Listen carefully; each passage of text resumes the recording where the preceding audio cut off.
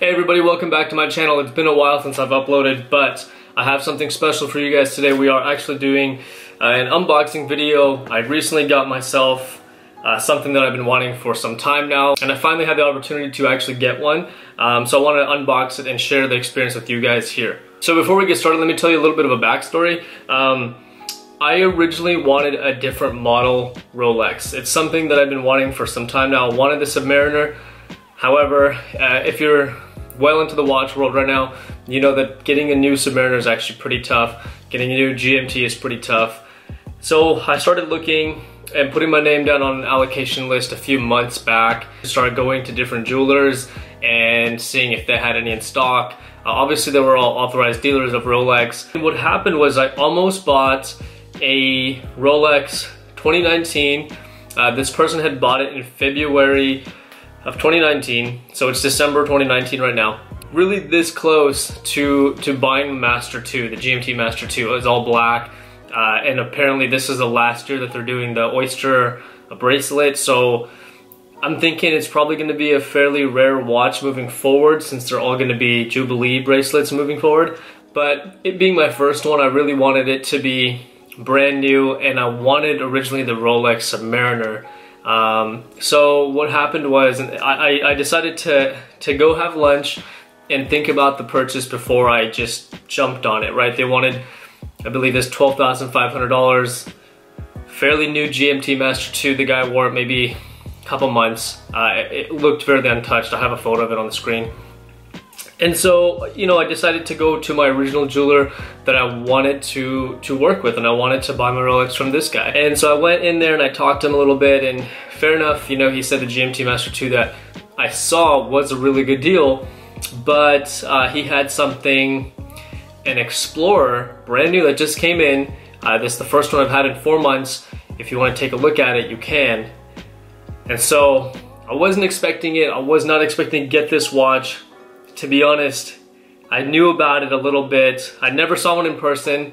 I've seen it on the internet, but in person it looks completely different. It just looks so much better in person. And so I decided to give it a shot, and he showed it to me. And you know what, to be honest, as my first one, it was more subtle, it's more classy. I can kind of wear it with everything, with suits. I can wear it with the sport coat that I'm like wearing right now.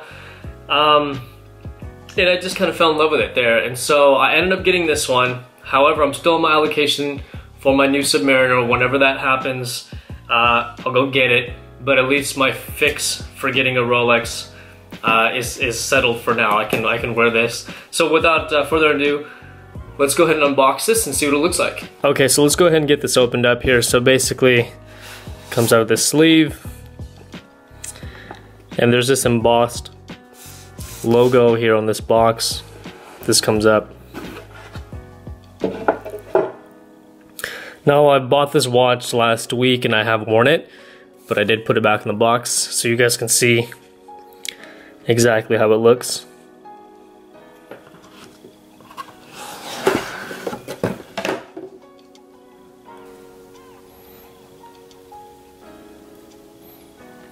So here's the box. And this flap comes down here. So I have everything I just have kind of tucked away. So you do get one of these. It has a hard time because of ring light.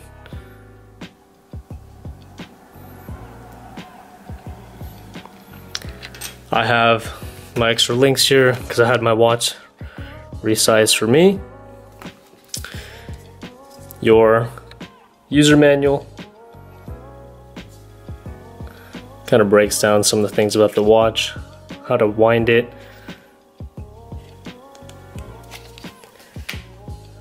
My warranty service booklets. It's a 214270 model, Rolex Explorer 1.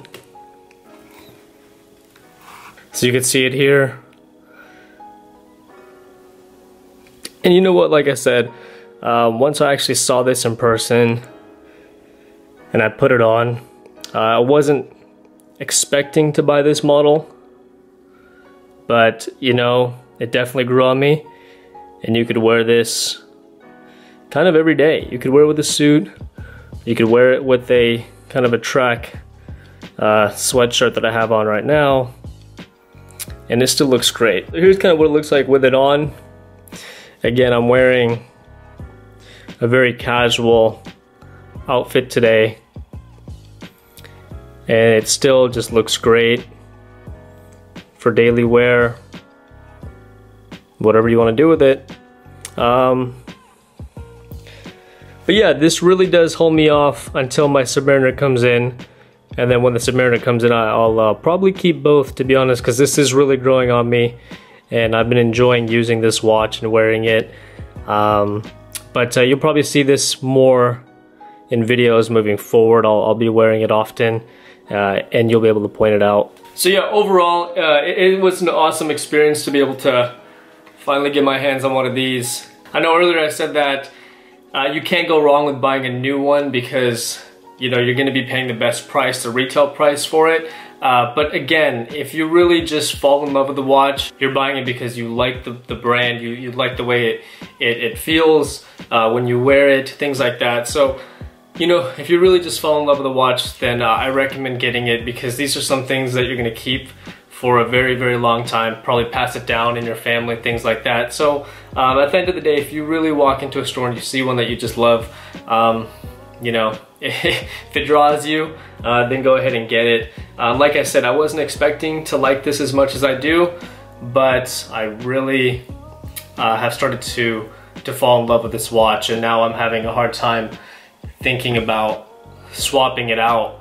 When I get the Submariner, I think I'm just going to probably keep both, and I'll make a video when I finally get the Submariner. I don't know how long it's going to be, 3 to 6 months, a year, who knows how long, but when I get it, I'll be sure to share it with you guys.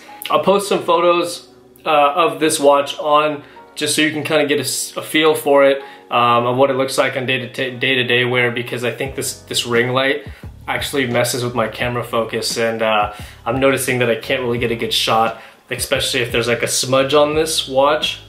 It tends to focus on the smudge and everything kind of blurs out. But if you have any questions, feel free to leave them in the comments.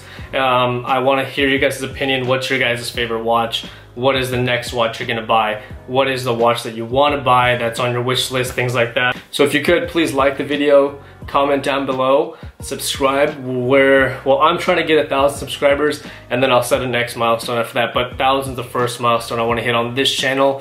So if you guys could help me with that, please hit the subscribe button below. If you're interested in what I do, my full-time business, I run a real estate business, and then my side business is an Amazon FBA business.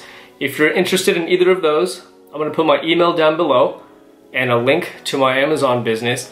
It'll be a little video page. You can go ahead and take a look if you're interested in how I make extra income to afford things like this, kind of mess around and have a little bit of play money.